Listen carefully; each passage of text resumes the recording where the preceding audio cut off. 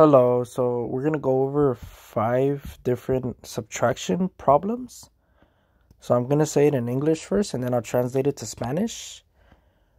So for the first one, we have 9 minus 4. 9 minus 4 is going to be 5. So in Spanish, you're going to say 9 menos 4 son 5. 9 menos 4 son 5. The next one says 6 minus 2 equals 4. So in Spanish, you're going to say 6 menos 2 son 4. 6 menos 2 son 4.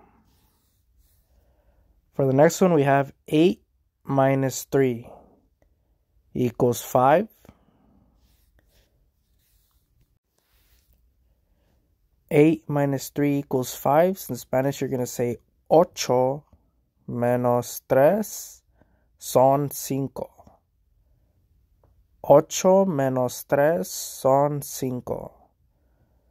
The next one says 7 minus 5 equals 2.